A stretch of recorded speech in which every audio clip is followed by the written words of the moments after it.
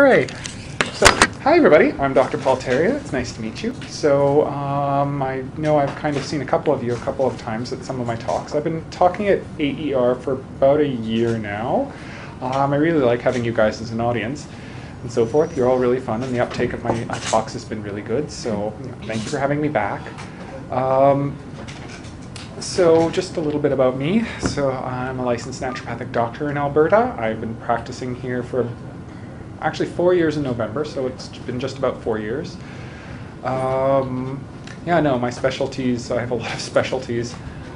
Naturopathic aesthetics, so like facelifts and things like that, and rejuvenation, mental and emotional care, advanced detoxification, treatment of chronic illnesses. Hello, come on in. Started? Yes. Sorry, That's all right. Outside. Oh no, that's come on in.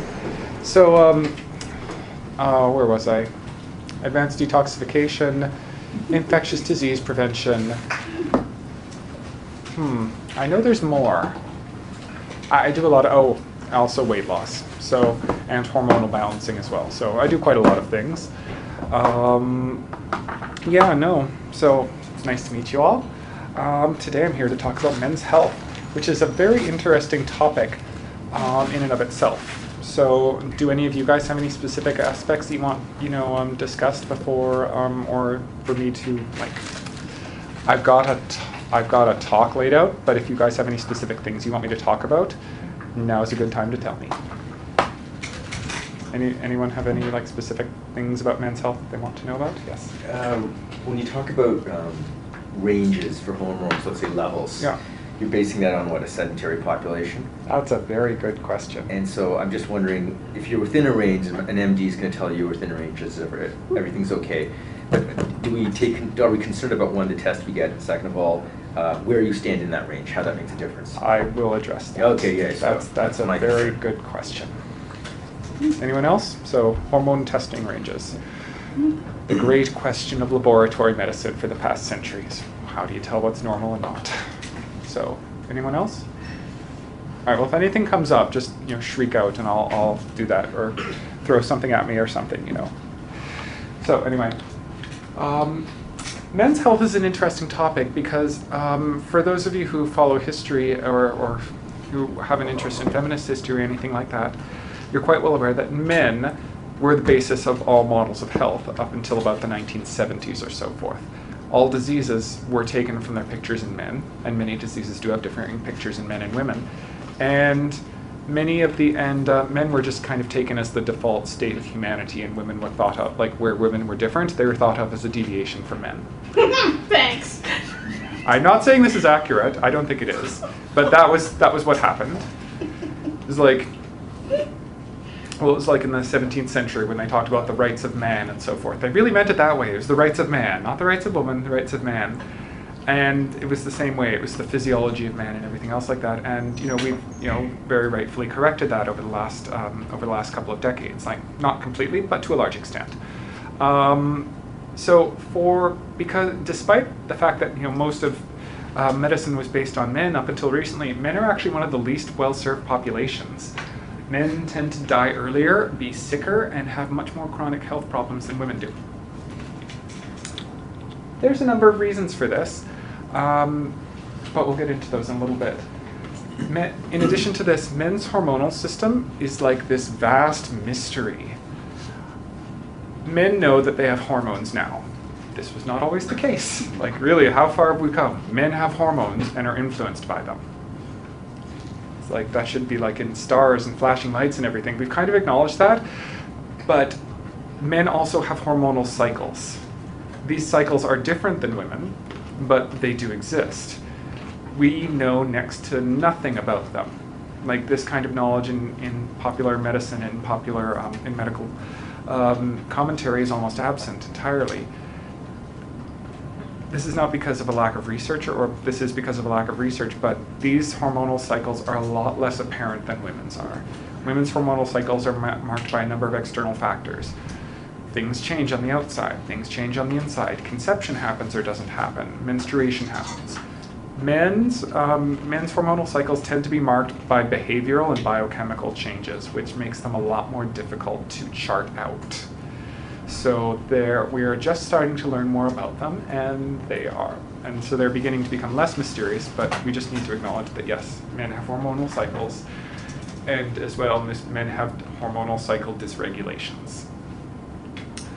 So in addition, and again, there's very few experts in this field, so yeah, that's kind of contributing to some of the underservice of men in medicine.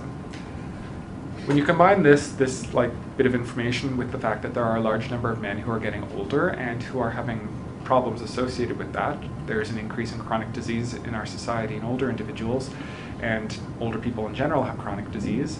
So there's likely to be quite a few problems with this in the future that need to be addressed, and there's just not a lot of knowledge about that right now. Some of this neglect of men's health is due to cultural factors. Men tend not to come in for health care that often. This is not the same case in every culture, but in North America it tends to be.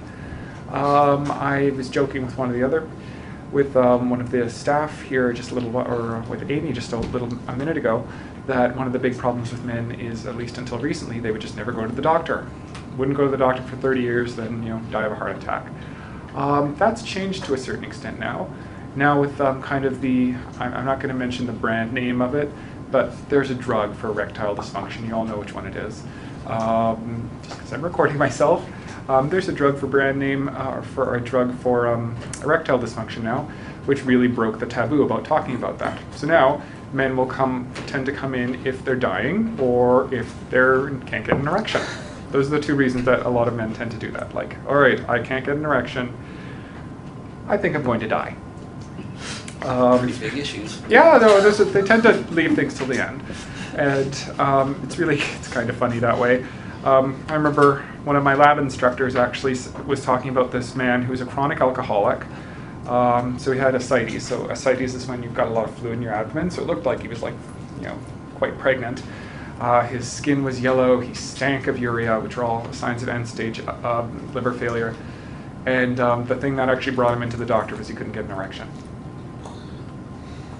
He didn't know what kind of a woman would go near him, but yeah. So this is a cultural thing, and this can be changed with education. So that's what I'm trying to do here, and by putting this on YouTube and everything. So out of the vast myriad of health conditions that really affect everyone, I just picked out, with no particular justification, we could have talked about anything, these main issues to focus on in our talk today. So these particular diseases and disease groupings do tend to affect men quite differently than women. So we're going to be talking about the male aspect of it. I'm going to be doing a talk on women's health, I believe, next month, and so I will be I will be addressing the female side of many of these at that point. So stay tuned. Oh. So hormonal disorders. So men have hormones. Their hormones cycle. These hormonal cycles impact men's health and men's mental well-being. That has actually begun to populate the media landscape lately, but it has in a very interesting form. It's populated the media landscape in the sense of this and I'm going to use my quotation marks, this disease here of low T, or low testosterone levels. Many men are kind of starting to either supplement themselves with testosterone or with a number of products that are supposed to raise the levels of testosterone that their bodies produce. Kind of low testosterone is held responsible for a lot of things like low sex drive, erectile dysfunction, decreased energy, muscle mass, brain fog, depression. Really, there's quite a lot. And testosterone hormonal health does interact with all of these things. There's quite an industry about this right now. There's a number of people who just will directly inject testosterone, use testosterone replacement creams and so forth. And I'm sure we're all familiar with the days in high school and everywhere else where there was that one kid who always, started to inject himself with testosterone to be, bigger and stronger and a better athlete and so forth. So this has been a practice that's been around for a while. It's become embraced a little bit more as a health treatment now, because there's this assumption that low testosterone is behind all of these issues. So we covered this. It does seem. I'm sorry. Yeah. Is that what those bodybuilders who were getting Yeah, themselves? when they're calling it anabolic steroids, Yeah. that's basically testosterone. Oh, Very- I didn't know what that was. Yeah, no, it's basic. We'll talk about what testosterone is, but yes, there's this group of hormones called steroid hormones. So that's one of them. Yeah. So testosterone supplementation does seem to help some men very well. Long-term risks, however, are unknown. You know why they're unknown? Nobody's looked. So we used to do a lot of hormone replacement therapy with women as well. And anyone remember the whole thing with that a couple years ago? Turns out it increases cancer risk and heart attacks and quite a load of other things. This is just me completely speculating, but I think it'll do. Long-term testosterone replacement therapy does the same thing to men. So I don't think it's too big of an assumption to suspect that. Second of all, I didn't put a slide in about this, but there is, as you discussed earlier, this issue that testosterone can be lowered and testosterone can be lowered, or testosterone can be lowered, that testosterone is low and that is the cause of everyone's problems. Steroid hormones in general are very, very tricky to measure in terms of a laboratory. They tend to vary throughout the day, throughout the season, depending on one's hormonal cycle, and hormonal cycles aren't that well known. So all of these factors kind of play into that. In addition to that, there's an assumption that the ranges which usually are captured on healthy people in their 20s and 30s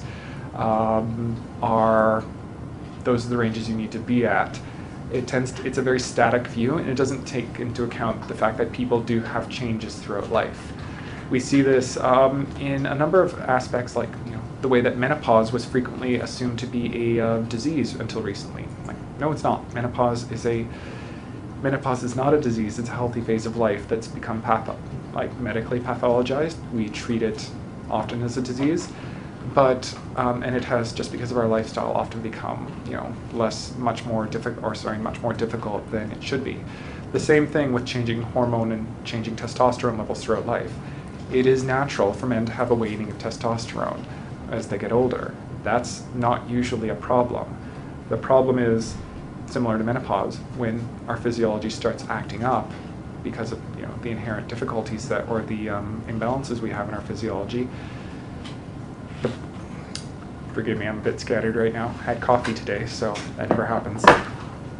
The problem is not that testosterone is lowering. The problem is that when testosterone goes down, quite often a lot of the inherent pathologies that higher testosterone levels kept under control start to surface at that point. In a healthy society, men's testosterone levels go down, their sex drive still stays at an adequate level, their stress levels don't go down, their brain works, and their energy levels maintain themselves. In an unhealthy society, testosterone can kind of stave that off, but when it starts to plummet naturally as it normally does, those kind of problems come out. So what people are treating with testosterone therapy is not the actual problem that these men have. What they're treating is these men's deeper health issues coming out. Does that make sense? Testosterone is like a big band-aid over someone that's hemorrhaging. It just keeps the blood in a little bit longer, and eventually there will be consequences towards doing that. There will be consequences towards there will be consequences towards adding in those extra hormones and towards not addressing the health issues that are causing these problems in the first place. Second of all, the problem with the direct supplementation of testosterone approach is that it kind of takes testosterone as a hormone that just exists all by itself. And if any of you have kind of listened to me talk before, you'll have realized that that's not the way life works. The hormonal system, like any system within biology or medicine, intricately interacts with every other system in your body. So the hormonal system itself there are 3 hormonal organs that I really tend to emphasize a lot of, and they're on the next slide. So this is the hormonal triangle. I call it the hormonal triangle of misery. It's the hormonal triangle, because I used to call it the hormonal triangle of death, but that wasn't accurate because people tend not to die as much from it, but they do tend to be very miserable.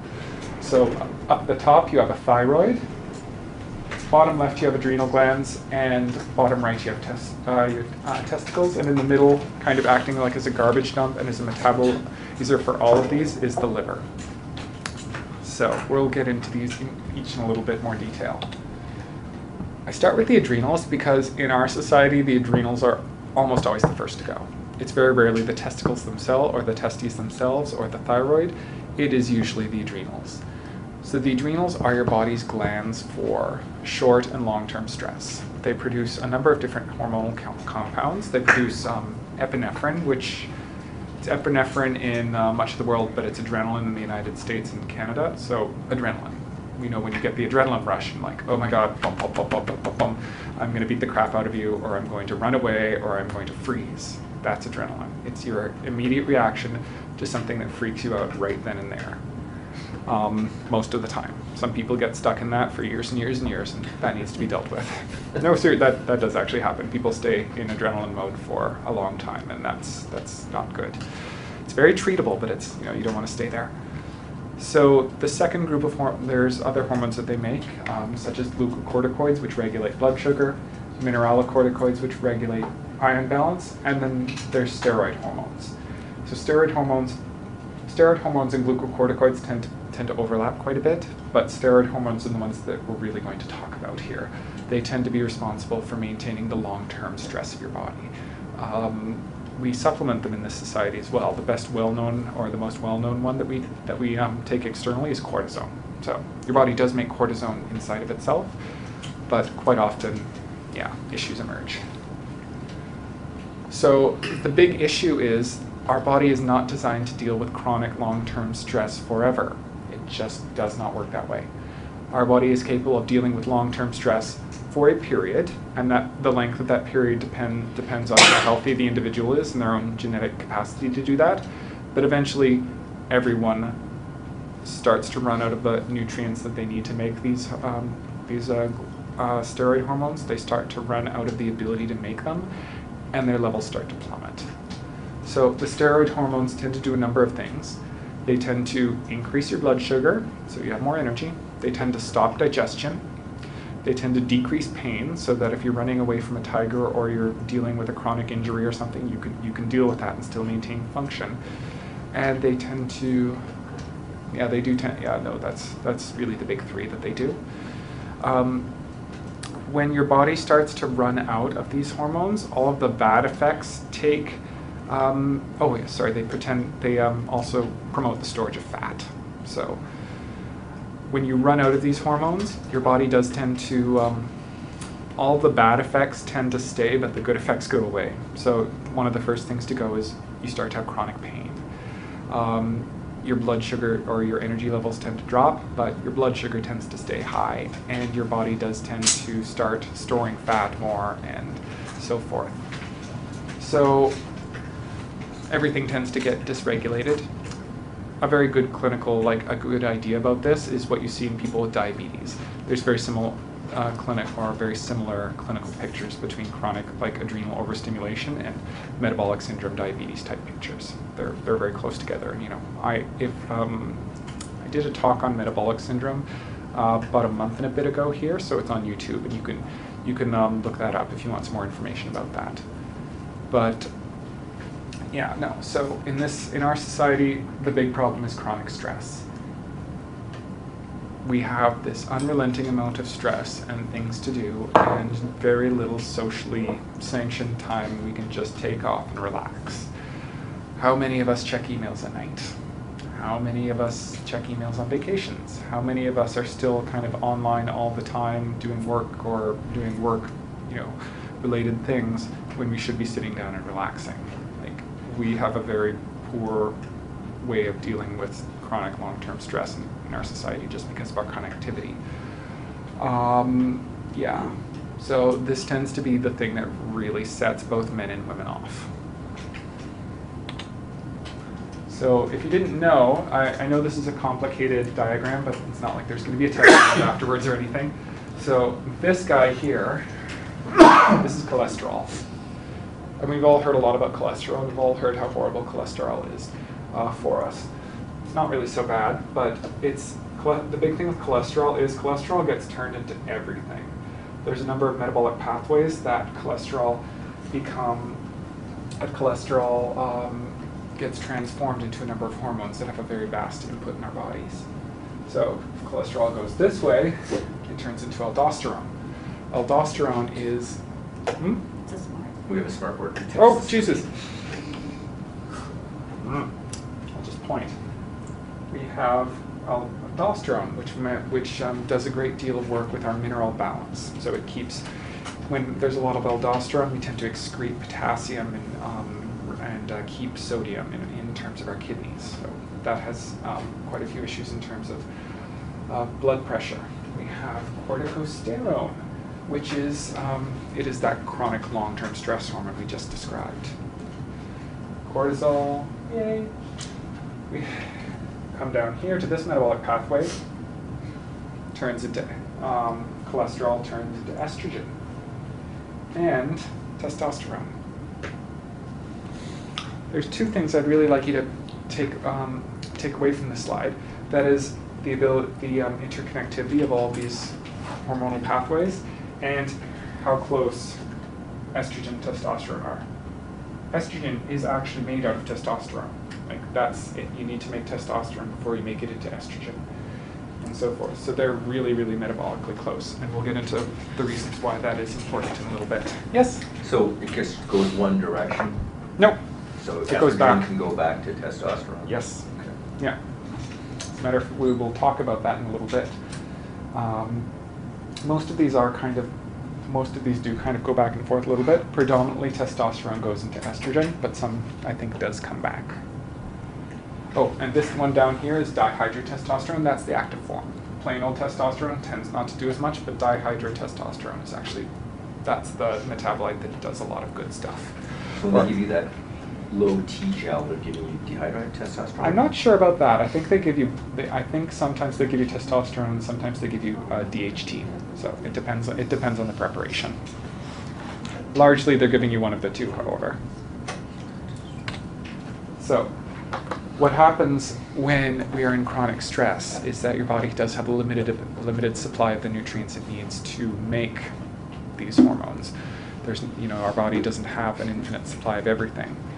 So a lot of that nutrition will get sucked off. That nutrition and those cofactors will get sucked off into your adrenal glands. That's why instead of the normal, back and forth that I showed in the first slide, or the first triangle slide, there's this big arrow. Everything's getting sucked up by the adrenal glands. When this happens in women, the result is a couple of things that we can have no problems. We can have PMS. We can have just other hormonal issues, or sometimes in some women, for whatever reason, it gets put off until menopause, and then you just have a really difficult menopause. With men, same thing happens. You can have some men who just start in their 20s, they're really stressed out and they have low sex drives and they start having, erectile difficulties and so forth. Or sometimes you just have really hard, what's called andropause. So andropause is a very similar thing to menopause in women. It's just men's testosterone tends to lower. They tend to enter into a new metabolic phase in life. So some men just have a really hard time with this. So Harder than they in other normal. words, maybe, like, Yeah. with that chronic stress and really stress in our lives, that essentially, puts our adrenal gland into overdrive. Our adrenal gland is taking those nutrients, taking our energy to deal with our stress at the expense of the testes and the thyroid and what they would normally do with their share of... Nope, that is exactly right. That is exactly right, thank you. I am mindful, sometimes I get into doctor speak and I know that not everyone can understand me, so if you guys aren't catching what I'm saying or if it's not coming through, that's my fault, so just tell me, okay? Okay, thank you. So, this is the big issue. Thyroid also does contribute. In my mind, it's actually I'm not going to say completely, but relatively separate issue. I'm going to change that slide. Thyroid often will also compensate for the adrenals being burned out, but other things can impact it as well. Sometimes the adrenal glands are working overtime to compensate for a thyroid that's not working well. The thyroid can have autoimmune or nutritional things wrong with it, or sometimes even infective. So that's a completely different talk. I'm not going to go into that just because it's really complicated, but the symptoms of that tend to be right there. Fatigue, constipation, low sex drive, and depression. Very similar to the other sorts of symptoms that we were just describing. It's why I call them the hormonal triangle of miseries, because they all kind of work together. Their symptoms are very difficult to distinguish aside from lab work, which is tricky. And it's not as tricky with the thyroid. The thyroid's actually relatively straightforward compared with the steroid hormones, but yeah. So we just need to keep in mind that the adrenal gland or the thyroid gland can contribute as well. So this is when I treat male hormonal issues, there are two big things that tend to happen. And this is predominant. There are multiple variations of all of those themes that we discussed, but these are the big two. The first of which is adrenal exhaustion leading to male hormonal issues. This is the primary one I see with women as well, so it's actually, men and women actually have very similar diseases. They just come out, expressed in their unique physiology somewhat differently. And the second of which is unrealistic expectations, and that is mostly a function of our culture. So if a person is lucky to just have a chronic stress thing, because that's actually a lot easier to treat, there are three big things that I do with people. The first of which is hormonal balancing. Herbal medicine is the most amazing thing for hormonal balancing for men and for women. I tend not to do testosterone replacement therapy and things like that, just because I find that it's like using a sledgehammer to get a nail. It's really quite blunt, and it's very difficult to pulse effect or to mimic the body's natural physiology effectively. And when you can't mimic the body's natural physiology, generally nasty things happen. I'll remind you all, remember we discussed just a little while ago, the women's hormone replacement and the whole issue with that, and all the diseases that came up because of it, because those women were on very steady doses of hormones, same levels all the time, every day. Yeah, I tend to avoid it for those two reasons, and because I do think that it is natural for people. It is part of the body's physiology and the body's kind of design to have a lower level of testosterone in certain points in your life. So I do tend to do a male hormonal balancing herbs. Herbs generally, what they do is if a hormone level or a hormone variant or a hormone signaling molecule is too low, they raise it. If it's too high, they tend to lower it. There's a normalizing effect. Versus testosterone versus just hormone replacement, they just raise. How do you know if you're raising it too much or too little? How do you know if you're raising it too much or too little, relative to that individual as opposed to the lab ranges? You don't. That's the very tricky part. Lab ranges are constructed, as I said, on individuals who are in their 20s and 30s. I think if you, at a certain point in your life, have a requirement for testosterone that's lower, but you're raising it to get into the age range or to that sort of lab range that's determined by an average of people in their 20s and 30s, that's probably going to be too much testosterone for your body, and there are going to be consequences. So, works well with some men, and it seems to do a good thing for them. I tend not to do it for those reasons, because it's a shot in the dark much of the time, unfortunately. The second thing that I do is adrenal balancing. So adrenal balancing is actually relatively simple. There are herbs that, again, do this exact same thing. There's too much cortisol or too much adrenaline or what have you, they will lower it. If there's not enough, they will raise it. There's a normalizing effect. Herbal medicine is wonderful that way. I use acupuncture to do both as well. Acupuncture is an excellent modality. It's an excellent intervention to help the body rebalance itself. The last thing that I do is I do treat the underlying susceptibility leading to the stressed out state. That can be a number of things. It could be that your social network is really ridiculous. How many people have gotten better after they ditched their boyfriend or girlfriend or wife or husband or whatever? Like really, it's amazing. Or how many people have gotten better after they fixed their relationship issues, after they've actually worked on them and they've realized that they haven't been happy with their partner for a while because of X, Y, Z. How many people have a toxic work environment or loneliness? One of the big things that I've really been prescribing lately is for people to get a girlfriend, and not girlfriend in a romantic sense, but a girlfriend or like a guy friend in the sense of like somebody to bitch with and to complain about life with and to go to the gym with and to hang out and have coffee with, and so forth. That's, so we address that. And quite often, in addition to just social things, it's often an internal state. It's a place where you, in your personal growth, are stuck in some way. So I do a lot of homeopathy to treat that, and I combine it with counseling. So I will sit and talk with people for an hour and sit there and like, okay, so what's really bothering you? And well, it's not that simple. I have a number of ways of getting to that. But at the end, we figure out exactly like, oh, this is my problem. This is where I'm stuck in life right now. And I know you can read lots of nasty things on homeopathy on the internet, but oh Lord, when you find that spot that people are stuck at, it's magic. It's like, oh yeah, no, that is not a problem even slightly anymore. I am flying and high and wonderful, which is exactly where you want to see your patients. Second thing is cultural. Our culture has, in addition to the other problems it is very static expectations of what we should look like and what we should feel like. We are all not going to perform like we're 15 years old for all of our lives.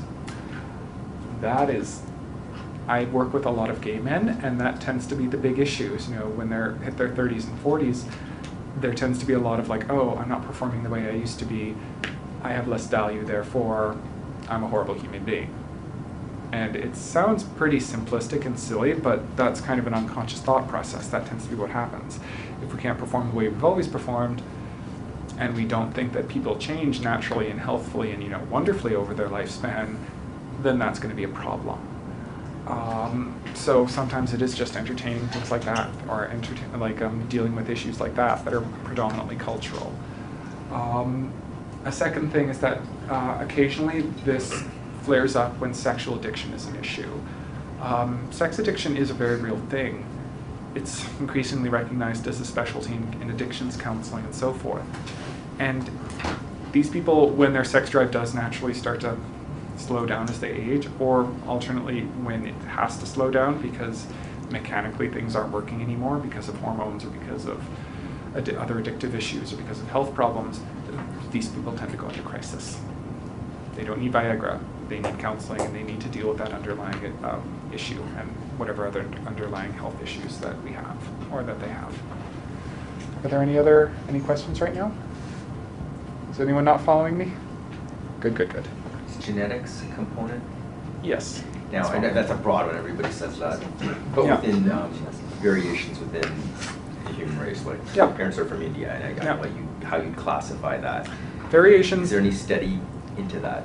Variations within groups tend to be greater than variations between groups. So if you can imagine humans as like like this spectrum of human function as like a bell curve, there may be, and the middle point of the bell curve being kind of the average of a population, there may be slight variations among population, but the bell curve is just so big that it doesn't, and the bell curves are so close together that there doesn't really seem to be a huge difference.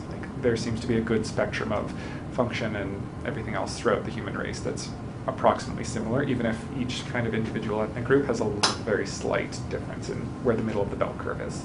Okay. Yeah, so there are individual genetic differences. There are things we can do about that as well. Like one of the things that I've started doing is genetic testing people for for how they utilize nutrients, and then you can specifically supplement them for that. Hormonal metabolism, the genetic testing hasn't matured to the same extent, but I don't doubt that it will. It may just be a couple of years. So, any other questions about male hormones? I'm going to leave it at there because that's pretty complicated. Or male hormones in general are quite a complex topic. If something else comes up, you can certainly ask me. But, oh, yes. Andropause. Did I Andropause. miss some? I had to step out, but did I miss anything about that? One more. Is that real? Yes. Yes. It's almost the exact same thing as menopause. Almost the exact same thing. Can you just Goes- give a quick rundown of that? Okay, so men as well as women have a decrease in sex hormones in their 40s and 50s. Quite often when your sex hormones have been having issues for, the adrenals have been sucking them dry for a long time because of chronic stress, that tends to become much more challenging. Normally it should be a smooth transition. Your relationship matures, your sex drive lowers a little bit, but still functions, and you transition to becoming an elder in your society. In our society, we don't really allow people to do that, and the hormonal system is so messed up by that time that women, well, we know how menopause works in our culture. It tends to be quite, challenging for women, and men also tends to be quite challenging, but without the social support. It's like, oh, andropause, that's not real, or something like that. It is quite real, and it is often, driven into pathology by the habits we have in society. So, okay, women get hot flashes. What do men get? Depression. Oh. Depression. Thank Men you. tend to get depression and loss of function and so forth. Women do too, but women, the external equipment tends not to be as demanded upon. Like if women lose external function, quite often they simply lube up and keep going anyway. So that tends to be, women also lose external function, but it tends to be less noticeable. Men lose external function, and then, So depression's the big one though. Okay. So urinary tract issues. Men tend not to get as many acute urinary tract issues as women because the genital tract is longer. The bacteria have further to get up and so forth. But the prostate is a big thing. A prostate, if any of you don't know, this is just some basic physiology and anatomy. It's a small gland about the size of a walnut that completely surrounds the urethra. And the urethra is the tube that goes from your bladder to the outside. So it's what your urine has to go through. It makes a large number of substances which contribute both to the hormonal balance of male bodies and to ejaculatory fluid. When you have an orgasm, that fluid has a number of components. Sperm and some of the hormonal components are made by the testicles directly, but a lot of the liquid that comes in and the enzymes are made by the prostate. So, you can't really see that, but so the prostate, so here's your bladder, here's the tube coming through, here's a seminal vesicle that stores sperm. The prostate is that little thing right there. So so there's two big issues that happen with the prostate. There's three actually. There's acute infections. These are very easily resolved. Antibiotics actually work relatively well here, so do naturopathic therapeutics. There's benign prostate hyperplasia, and one more that I didn't put down, but I consider an extension of benign prostate hyperplasia is prostate cancer. So I'll explain what BPH is. BPH is a condition, and this is important, of non-infectious swelling. When the prostate has an infection, it will swell. That's the natural response of a tissue. When it's infected, it swells up. Same thing happens with our sinuses. When we have sinus or respiratory tract infections, what happens? They swell up, you can't breathe anymore. The prostate does this as well. The big thing with BPH is it's non-infectious. There is no culturable pathogen that's visible there. Because the urinary tract goes through the prostate, this is a problem. If there's too much swelling, urine can't get through, and then you have backup and you have a number of issues. I think this happens to a number of internal organs, but we just don't notice as much. The prostate is actually very visible and it's palpable, so you can actually touch it and figure out what's going on. I would suspect that many organs have as the same problems as the prostate. They're just not as noticeable. It's a very interesting condition because there's no pathogen, and historically it didn't occur that much. We don't have that many historical accounts of older men kind of having difficulty peeing and so forth in the same way. We have historical accounts of elderly people being incontinent, but this isn't really different than what we see in a lot of elderly people today. So forth. There is a certain amount of incontinence that occurs when you get older, especially like very, very old. This one tends to be just relatively historically new, which is very interesting. I don't think this is because people are living longer. The average lifespan was much lower in historical times, but there were people who lived a longer period of time, and they knew about this, and they had this. And quite often, studying those people who survived to an older age, historically, with those people who are almost everyone who lives to an older age today, is actually quite interesting. I don't think it's because people were dying of infectious diseases. I think the environment really has changed that we find ourselves in. BPH does seem to require testosterone. You guys remember the castrati? They used to be Italian. They were singers who were castrated so they would have a certain voice when they were older. They didn't get it. But men who do have a testosterone do. So testosterone is required, but testosterone itself in the blood and blood levels and things like that, and having a relatively high versus low doesn't tend to impact BPH that much. Estrogen is actually the really big thing, which is fascinating considering considering what we know from environmental medicine. As men age, an enzyme called aromatase, and aromatase basically converts testosterone to estrogen, tends to increase. This is not something that's pathological, this naturally happens a little bit. Estrogen does promote prostate swelling. And I wrote prostate swelling, but it really does tend to promote hyperplasia, the increase in the number of cells in the prostate, which leads to the prostate expanding in size. It's kind of like swelling, but it's a slight difference. We tend to think of testosterone as a male hormone and estrogen as a female hormone. That's not really accurate. Men have estrogen in their bodies and women have testosterone. But there are differing regulatory cycles of each. The big thing right now that I suspect is causing all this benign prostate hyperplasia is excessive levels of estrogen in men. There are a number of sources of this, and this is actually historically quite unique. So,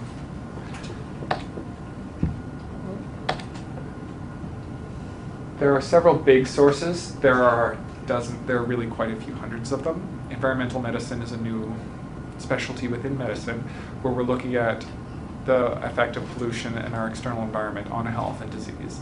And one of the big ones is deals with estrogens and deals with specifically xenoestrogens, estrogens from outside the body. The three major sources, soy products, so tofu, tempeh, and particularly unfermented soy like soy milk and edamame and so forth.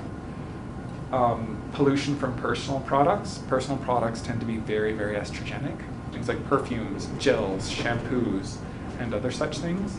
And internally generated estrogen. So estrogen that men are making themselves through physiological imbalances. You're all following me? Good, good, good. Why would men be making more estrogen than they would be historically? Obesity. Fat, in addition to being very pro-inflammatory, is actually very estrogenic. Fat, just on its own, particularly belly fat, like not just fat that's on your thighs or your arms or your back or anything, but like this, the spare tire thing, is very pro-estrogenic. This tends to, and we actually see this epidemiologically. Men with increased weights and who are obese tend to have much, much, much higher rates of benign prostate hyperplasia. Benign prostate hyperplasia as well does tend to, over time, increase the likelihood of prostate cancer too. I'm not going to go into prostate cancer as much just because I tend not to treat cancers. I tend to refer them to a friend of mine who's much more specialized in that because cancer is a tricky thing. I don't know as much about it as I should in order to be treating it. But yeah, no. So we can apply most of these same insights to prostate cancer as well. We can think of prostate cancer as BPH that's just gone on for longer and started to mutate and go in on itself.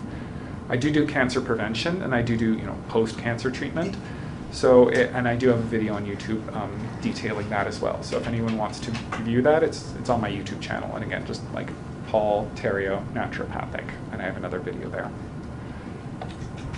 So, how do we deal with this? The first of which is, there's two basic solutions with that. Male hormonal balancing again. And male hormonal balancing both means regulating the level of male hormones you have, regulating the testosterone and how that is and how that goes up and down in your body, and dealing with the estrogen excess.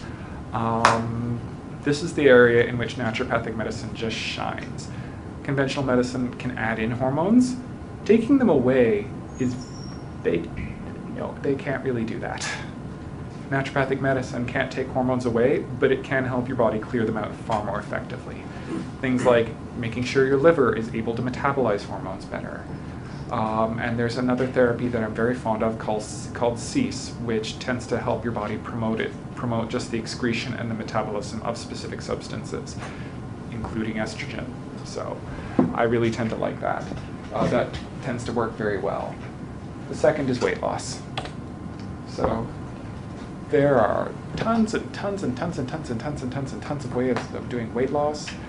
Many of them work, many of them don't work. If you ask me off camera or off tape, I will tell you about the ones I think work and don't work. I don't want to get sued when I put this on YouTube. So, but the one that I do, and the one that I actually find most effective, is called Metabolic Balance. So it's a personalized food plan based on your own biochemistry. We do a ton of lab work, figure out what kinds of foods will support your particular metabolism as indicated by that lab work, and then we come up with a dietary plan to support that. So in addition to promoting weight loss, which generally it does, it tends to balance out people's metabolism. Things like diabetes, thyroid issues, and women's hormonal issues do tend to go quite a lot. They do tend to be resolved quite a bit by this. It's generally they average about 3 to 6 pounds a week of weight loss. There's no supplements or anything. There's no supplements or shakes, and it's like food you're doing. So in addition to food, there tends to be no starvation, hunger, and so forth. So that's my little plug for my weight loss stuff. So everyone clear about that? Clear with is benign prostate hyperplasia and kind of the whole prostate deal? Clear? I was just reading about this today. One medical authority in Canada is actually recommending discontinuing the PSA test. So the PSA test is the prostate-specific antigen test. The prostate-specific antigen is something that comes out of damaged prostate cells. They found that quite often that this doesn't correlate with the presence of cancer that well, and that it's generally not a worthwhile test to do. It's kind of like the same thing that happened with mammograms a while ago. They found that they detected a ton of cancers and everything, but the vast majority of which would never have amounted to anything. So the cost of screening and the amount of money you'd save by treating a cancer early with cancer that was detected with mammograms early turned out to be less than the amount of pain and suffering and money spent caused by treating all these false positives. It was a similar result with the PSA test. Does that make sense? Yeah, so it's one of the... I just made a video about what is naturopathic medicine, and that tends to be one of the great strong points of naturopathic medicine is allopathic medicine, conventional medicine, tends to be the diagnosis and treatment of disease. So that tends to be what they focus on. And even when they do preventative medicine, it's always preventative of a specific disease. So they're trying to screen people or detect a disease at an earlier stage. That tends to be limited in its applicability. Naturopathic medicine is the promotion of health. We focus on getting your body healthier, and when we get your body healthier truly and genuinely, disease tends to not develop and it tends to go away by itself. Sometimes you still have to directly address it, but it's not as often. So that approach is far more effective preventatively because you're not trying to stave off any particular disease. You're focusing on the organism as a whole, as a gestalt, becoming more of itself, becoming more healthier and better self-regulated. I could talk for days about that, but I'm running out of time. So, cardiovascular disease. Contrary to popular opinion, it does not affect men more than women. Probably even or slightly more women get it, but it is still a very strong killer of men. I could spend another couple of hours talking about this, but we can generally say it is an inflammatory condition. Something in the body is causing inflammation, particularly in the cardiac or in the vessel system, and that tends to set up the cascade. There are a number of things that I've noticed actually seem to relieve cardiovascular disease quite a bit, or treating them tends to relieve it. So the first of which is pathogens. Things like chronic strep infection, not necessarily sore throats, but just chronic walls of strep or hives of strep in the body tend to do quite a number on the heart. There's also things like cytomegalovirus and chlamydia that do tend to promote this chronic inflammation in the body, that one of the ways it tends to terminate is in heart disease. Another thing that tends to really be closely associated with that is sugar. Sugar is just evil. So good evil. I love sugar so much, but it's evil. It does tend to promote that kind of the metabolism that really does favor heart disease as well. Is that any kind of sugar? Or sweetener, or... Oh, sweetener's worse, but in completely different well, ways. chemical sweeteners, but Yeah. there's like other natural sweeteners, stevia, There's et cetera, et cetera. I know stevia doesn't have data on it long term yet. I was talking about this with Ling one time. When I have stevia, I react as if I had sugar. So I think, just call this intuition. I was talking with Ling about this as well, and she has the same thing. Like, yeah, I react like it's sugar. Yeah, I think people are going to start finding out nasty stuff about stevia in the future. But I mean, a hint of mine. There's like coconut sugar now, and this and that, Honey. and all. Honey and those things tend to be less bad. Yeah. If you make them a major part of your diet, there's still going to be problems, but the less processed a sugar, the less bad it is generally going to be. So coconut sugar, if it's less processed, probably fine. If it's the same old sugar that everyone else is using, but they get it from a coconut instead of from sugar cane, I don't think that's going to do anything. Like, that's going to be an improvement. So, yeah, no, it tends to be artificial and refined sugars. Sugars in fruit, for instance, if you don't have other metabolic difficulties, tend to be fine for people. So, yeah. So, sorry I can't do this more justice, but this is a very long topic. The solutions: nutrition, weight loss, and metabolic balancing. They tend to be very, very effective in the treatment of this. Supplementation also tends to be very worthwhile. There are some very good supplements that tend to either stave off cardiovascular disease or completely redirect metabolic dysfunction that leads to it in the first place. Things like coenzyme Q10 and fish oil and a lot of mitochondrial supplements really tend to support the heart and so forth. And antibacterial therapies.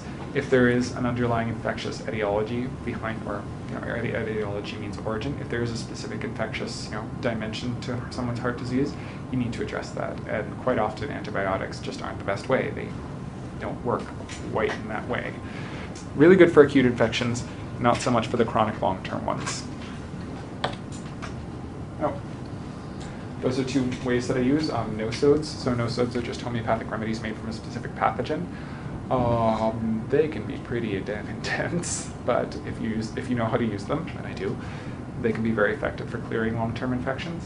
And Sanum is just a particular style of products that really tends to promote bacterial health in the body, and I really, really like them. Nobody uses them, which is very sad. Metabolic disease, we've largely addressed it. Diabetes is the main concern, but it's, again, a very big topic. I would sit here and talk to you guys for days on end if I could talk to you about all the stuff that I want to talk to you about. But I'm going to say that diabetes is also a big concern in men. Diabetes is probably slightly higher in men than women, and so the need for diets that are generally not so carb heavy, that emphasize proteins and vegetables rather than sugars and everything else, tends to be emphasized here. So there's one book that I tend to really like called the Bernstein Diabetes Solution, I think it's called.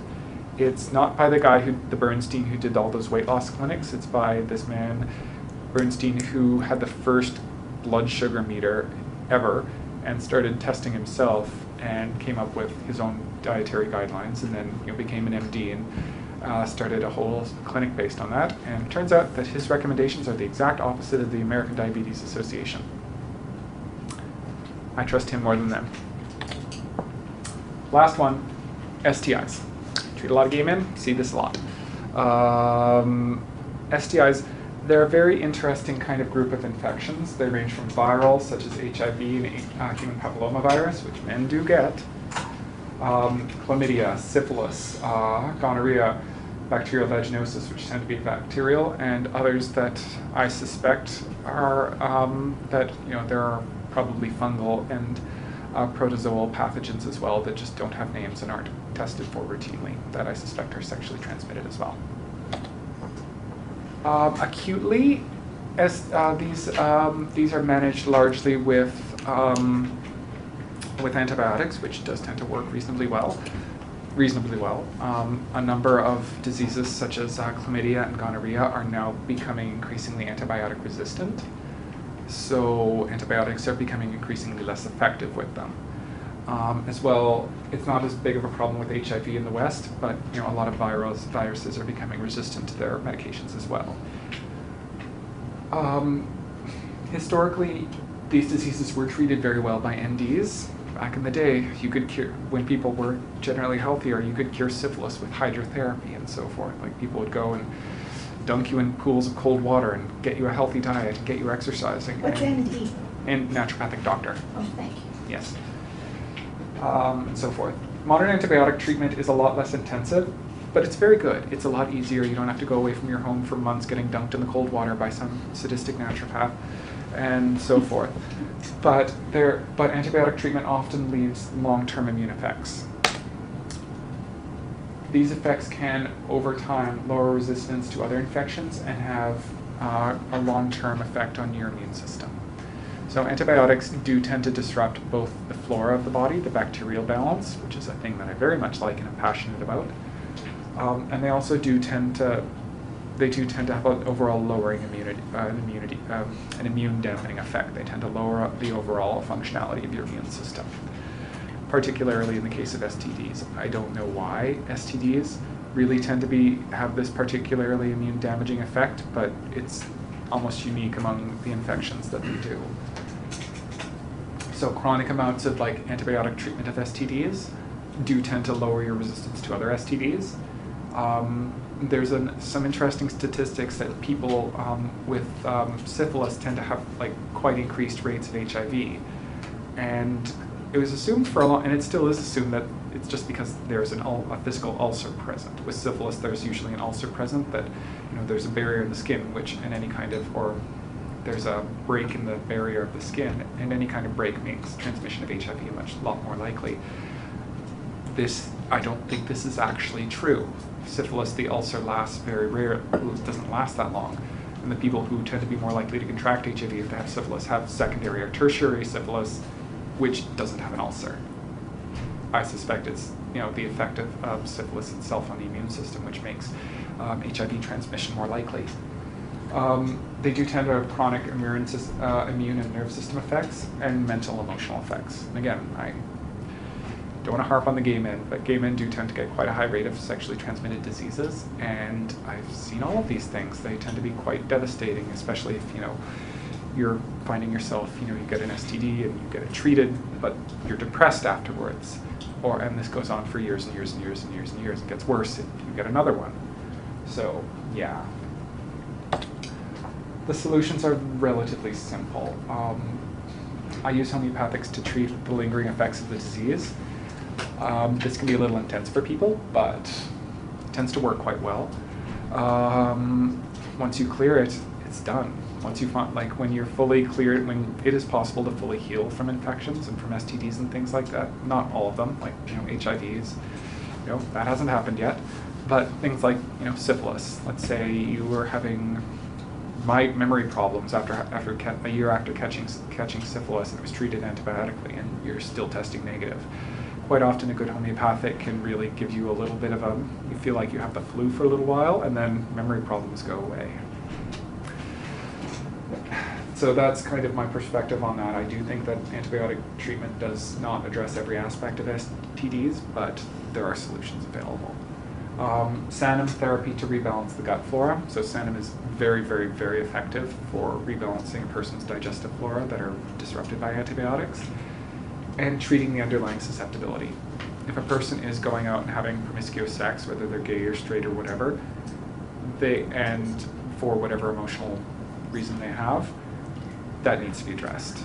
That is a route of exposure, and if their life is playing out, this is kind of, through sexual addiction or anything else, this is kind of how their inner state is working out, then that does need to be addressed for everyone's sake, especially their own. Oh my God, I'm exactly on time. Thank God. Does anyone have any questions for me? So what is Sanum? Is it like Acidophilus? No, it's not a probiotic. What is That's a complex question. It's a series. So when they started dealing with when people like Pasteur and Koch in the 19th century started culturing bacteria and figuring out what they did, they had this assumption that a bacteria was kind of like a bat or a bird or something, like they were species and they didn't mix. That is 100% not true. Bacteria do exchange genetic information all the time, and we term it in modern biology plasmids. Like they'll kind of like, it's really funny. It looks exactly like if you see it, it's like it looks exactly like sex with organisms. These little tubey things come out and they meet, and then the bacteria exchange plasmids with each other, and it's adorable. So they do exchange things. So our ideas of bacterial species I don't think they're accurate at all. Another guy named Enderlein saw all bacterial populations as just this great large organism exchanging genetics with itself and so forth. So he created a series of therapies where the genetic information of healthy bacteria could just be supplemented to people. And turns out it worked really well. So that's what a Sanum remedy is. It's kind of like a pill, or what is it? There are pills. Well, there's multiple forms you could do it in. There are pills and drops and creams and injectables and everything. And so anybody can take them? I wouldn't say anybody could take them. They're kind of behind-the-counter products for a reason. So people tend not to be able to, like some people react really badly to them.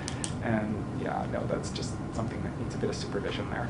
So Sanum, is it a brand name or like it's a brand category? Name. It's a brand name. Yeah. I believe it is. There is one company in the world that makes them, and it was the same company that was started by Enderlein about a century ago, and they still make them. And they're quite popular in Germany, and thank God we can get them in Canada. We can't get all of them, and a gigantic shout of irritation to Health Canada. See, that way's west. Health Canada's on Ottawa.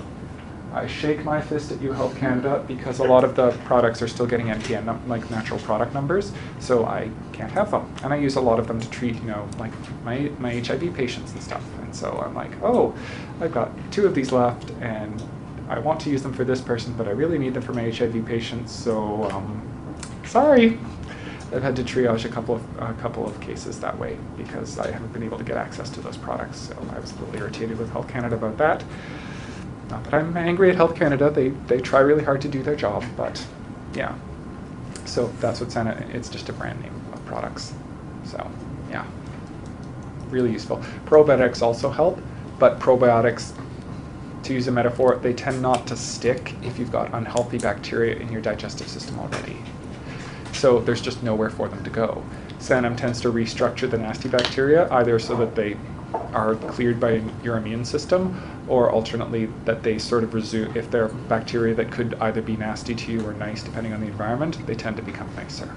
So it tends to make probiotics much more effectively. Many people go on probiotics for years and notice only slight changes. Like I put people on Sanums and then probiotics, and it's like permanent. So that's why I really like them.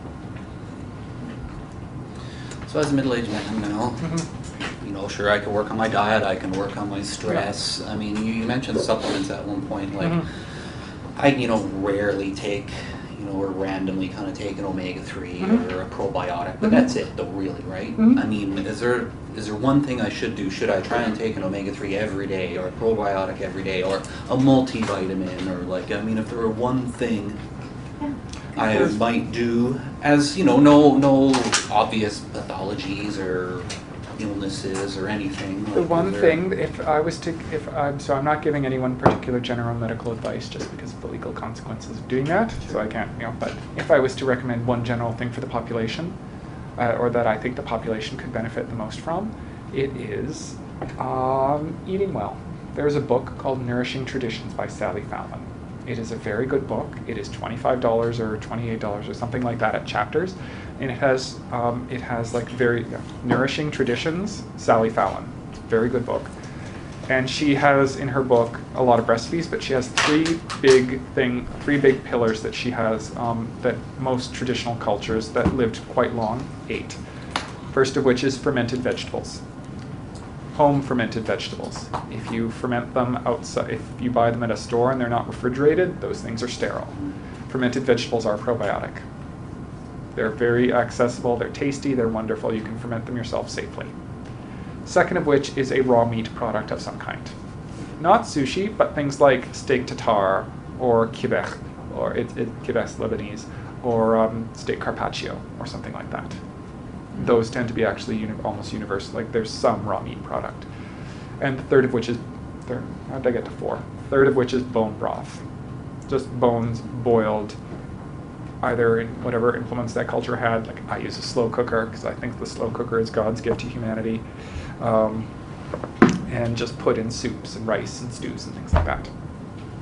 Chicken works as good as beef. Chicken works as good as beef. Yeah. So those things tend to be what if people ate that, they would tend to do quite well. I mean, I personally think everyone should go and see a naturopathic doctor and get like a good homeopathic every 6 months to help their personal growth and everything. But I do. But alas, I don't think that's going to happen for a couple generations at least. So, yeah. Anyone else? For those of you who aren't aware, our health benefits do cover naturopaths. Spirit fingers to that. That's So- true, yeah. It's good. All right. Thanks, Doc. Yeah. Thank You you. had It's that interesting. nutritional, you said biochemical nutrition testing. What was that? What did you call that? Oh, give me 1 second. So, if anyone has any email questions to me or they want this presentation, just give me an email. My email's on my card, and I will send it to you when it's ready. And I will make links, send it out to everyone as well. So when this is on YouTube, you all can relive my presentation and everything as much as you want. And if you've got any questions, please do ask me. And all my stuff's on the table. Okay, All right. Thank you. Santa, is that like